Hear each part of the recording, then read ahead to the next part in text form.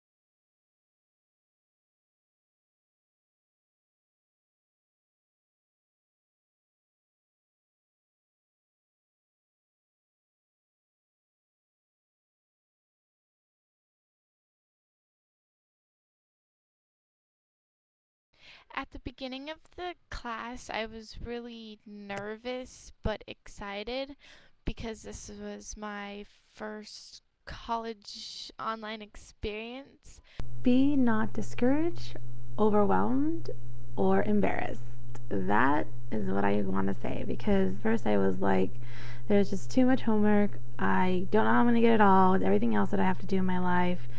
And then I felt embarrassed after learning that I have to talk on this stinking VoiceThread and I have to give my opinion. I have an opinion. If I don't want to give it, no one's going to like what I have to say. That's not the case.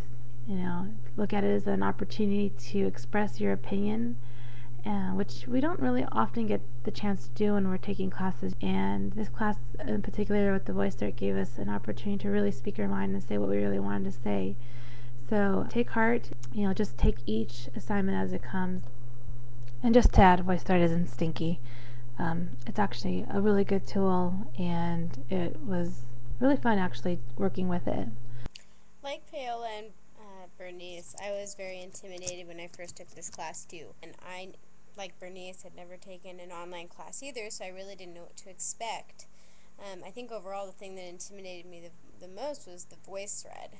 Just having to hear my own voice talking, and the pressure of having to do that every week was initially really intimidating, but once we got going, it was actually a really nice break from having to type everything out, and I was able to kind of have a whole new element to my learning, and just kind of embracing the VoiceThreads because they are really what contributed most to my learning this semester.